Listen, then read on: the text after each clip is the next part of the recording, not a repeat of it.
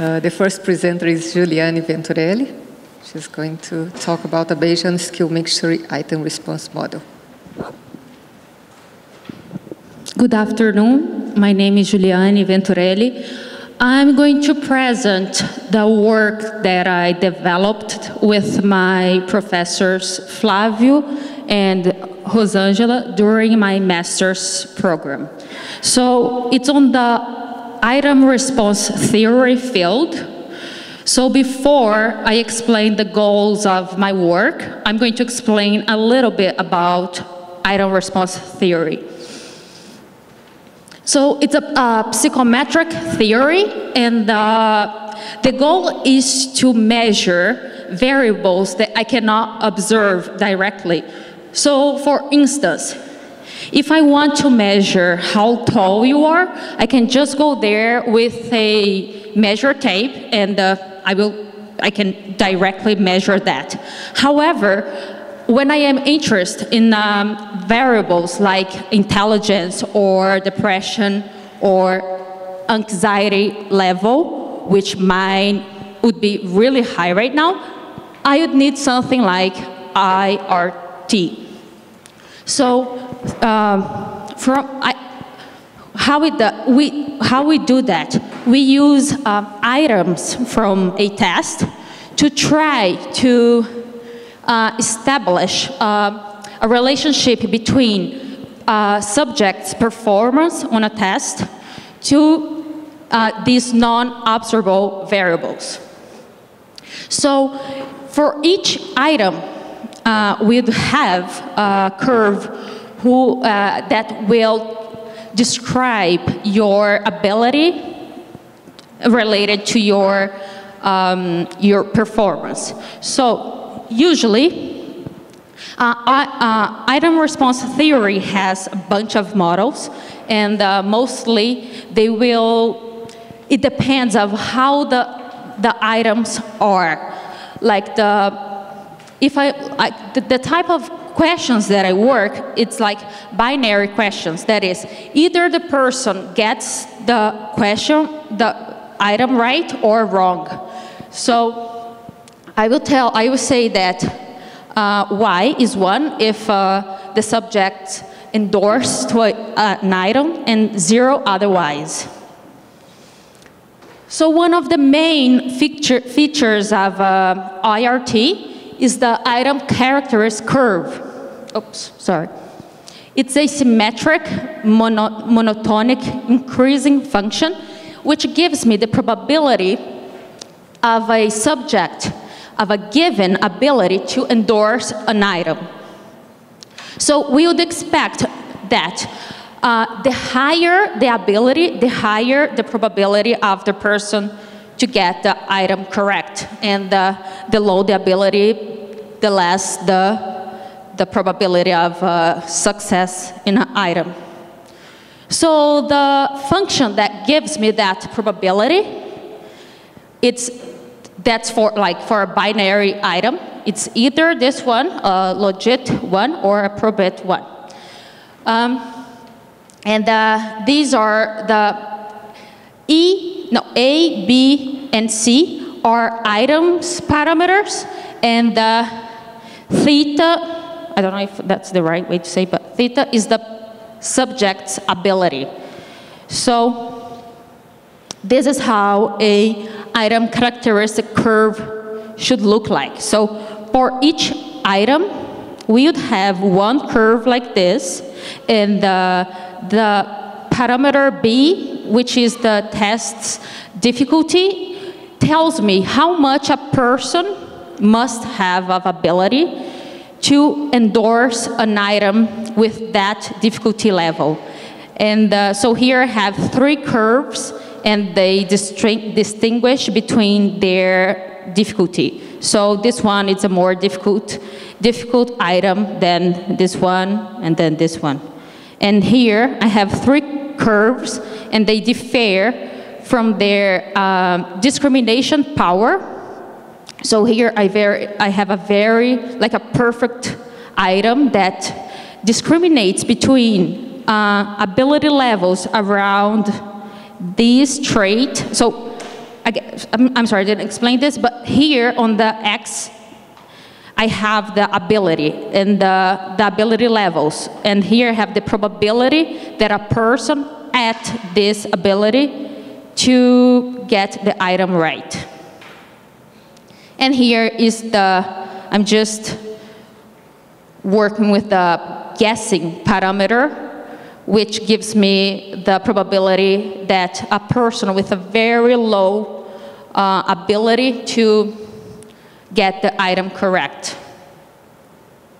So, okay, so our work is, if you see here, these curves are all symmetric. The way that they work, like they are symmetric from this point here to here. So it's very symmetric, and our work is to create a item characteristic function that's not symmetric. So we want to use a symmetric curve. There are some, because like sometimes the symmetric link is not the best one, depending how the item is written. And there are some works that proposed that, like Samejima's work. She proposed a logistic positive exponent family. What she does is to put an exponent on the curve, and this is how she makes her item characteristic function asymmetric. Bazan and others, they also developed a skew normal IRT family. It's an extension of the two parameters per bit model. And what they do, they use the asymmetric normal family developed or proposed by Azzalini in '85. And also Dos Santos, in her dissertation, she did a extension of Samejima's work. And what she did was to use a mixture for the asymmetric parameters. So my work is something between these two here. Okay, this is just how the asymmetric normal distribution looks like. And here, lambda is the asymmetric parameter. I won't go through this. And this is how a asymmetric density would look like. The solid line is the case where the parameter, the skew parameter is 0, and this is a very extreme case of skewedness. And this is how the how the skew parameter would affect the item characteristic curve.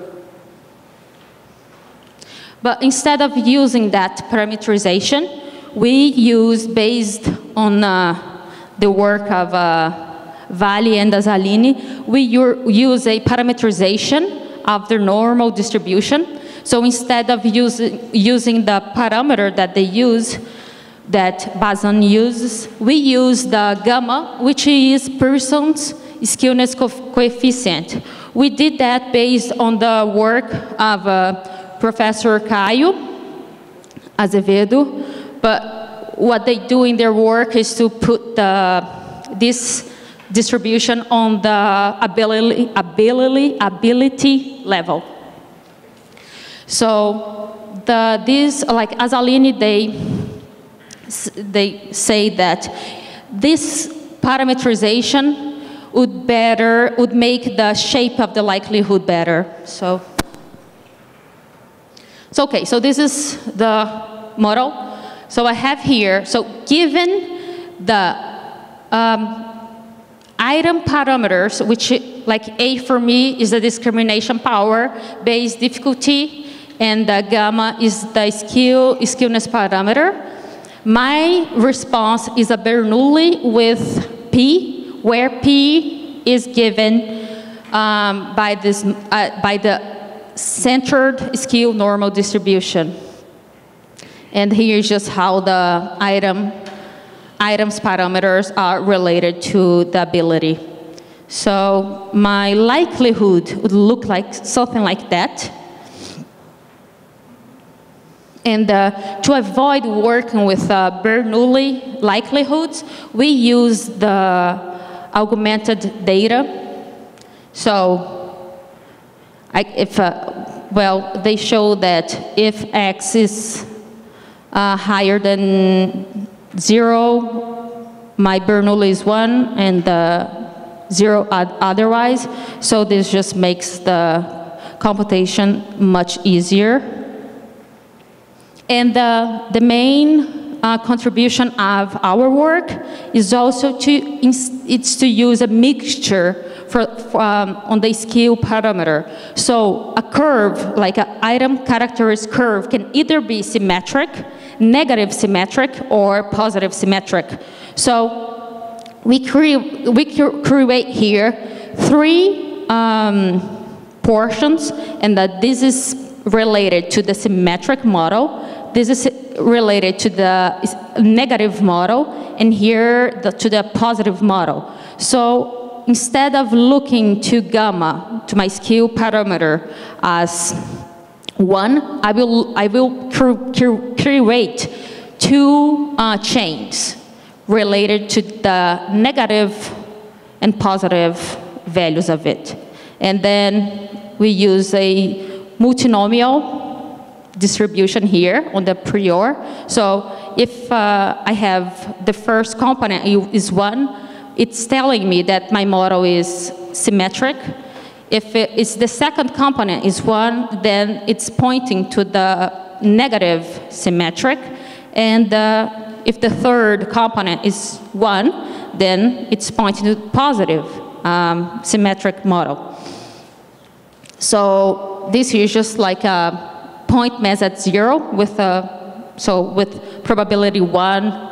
If I'm here, my model is symmetric, and because gamma is always between 0 and 1, or minus 1 and 0, we use a truncated beta here as a prior. So the MCMC process to make it easier. So instead of working with 1 gamma, we make 2 chains for gamma when it's positive, and the one when it's negative, and one when gamma is positive. And at the end, I will look to, like, my gamma will be related to, I will just look to that chain when the model visited, when Z pointed me that my model was negative or positive. So the way that this is set, I can sample Z directly from its full condition distribution. So these are my priors. I assume that they are all independent. And this is how the posterior distribution looks like. I won't go through details, but, and this is the posterior when I open it. This is how the posterior looks like. So I put, like, my mixture is here on the parameter inside the centered skew normal distribution. So it's here where we use the mixture for gamma. Of course, the joint density function is huge and complex. It depends of how many students I have, and that could be like thousands of students, so the dimension is just like huge. So we use a MCMC, Gibbs sampling with Metropolis Hastings steps. And this is the blocking structure that we use. So A and B, the discrimination power and difficulty of the item, they're related, closely related to each other. So we sample them together. This is the full conditional distribution of X. And again, it always depends of the value of gamma. Here it's the full conditional of the ability, which has a very weird distribution. So like the dimensions here depends of the number of items that we have. And the dimension of A and B, it's even bigger because it depends of the number of subjects that I have, which could be as big as the number, like, I don't know, 50,000 students, and so we use the Metropolis Hastings here, but you could also sample directly from its conditional using Gonçalves and Gurman algorithm. The P gives me the probability of Z, and it's the Dirichlet. And this is a full conditional distribution of Z. And this is the full condition of gamma, which is the skew parameter. So what it does is we calculate these functions using the values of gamma when it's equals, when it's 0, when it's negative, and when it's positive. So we expect that the curve that has that better adjusts to the data will give me the higher value for this part here. So at the end, we have something that looks like this, and what it gives to me is, this is the posterior of Z and the estimated values for gamma. So the size of the bubble gives me the probability that the model is either symmetric, negative, or positive. So the higher the probability, the higher should be the bubble. And so for each item, I would have 3 bubbles, which shows me how likely is that that item is symmetric or asymmetric. And the point that the bubble is at shows me the estimation, the estimated value of gamma. So here I had like 50 items. How long do I have? Please, yeah? Okay, so that's it. We didn't finish. Well, we still have work to do. We are having some problems in on the estimation of gamma, and it's such a difficult parameter to estimate, and because it's like everything here, I don't observe anything in this model. The only thing that I have access to is like a matrix with ones and zeros, which are the answers like from a test. So we're still having some computer problems, and I was talking to Caio, and he also said that it could be because of the likelihood function. So let's see, that's it. Thank you.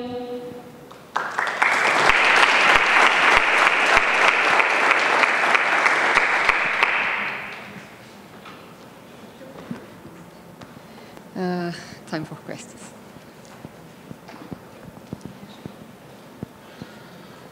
So, quick one. Can you please comment on that 0.99527 that you had there? Oh, how I got that? Yeah. Why a 0.99527? That seems like an unusual number to use. That's because the way that here is the asymmetric normal distribution. Okay. Okay. So this is the original parameter that they use to account for skewness is lambda. So this is the skew parameter. And here I have a transformation that maybe it's on the other. So here.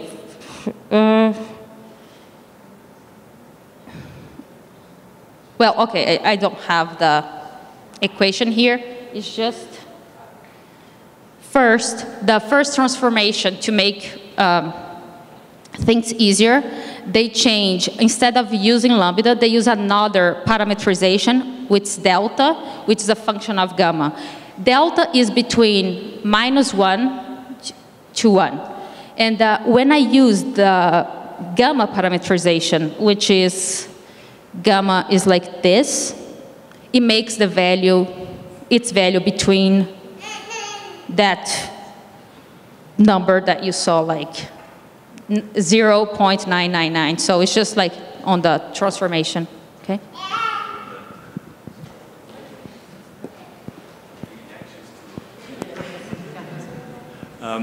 The other one is maybe it's homework for you to look at, but it seems to me that the parameterization that you have might be unidentifiable. Okay, so it may be the case that the parameterization that you're using is probably not identifiable. If you change the positive to negative, you change the zeta 1, I1, and zeta I2, etc., you may get exactly the same value of the gamma. So you might have an identifiability issue, which of course typically creates problems when you try to estimate things. So that's something for you probably to look at. We are looking at that to try to see if that's a problem. Because, we are working on that to see if that would be the problem. So we'd have to change the blocking structure to no. Sure that when the parameter is not defined, I don't think that will solve. You might need to do something else, like rather have a distribution concentrated at 0 and something else.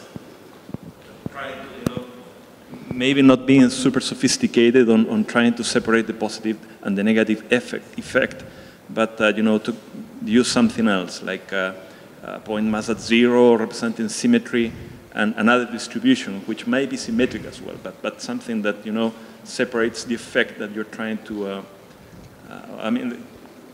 englobes the effect that you're trying to separate. So you're saying not to separate? Yeah, that's probably one possible way to go. But anyway, it's something for you to think about.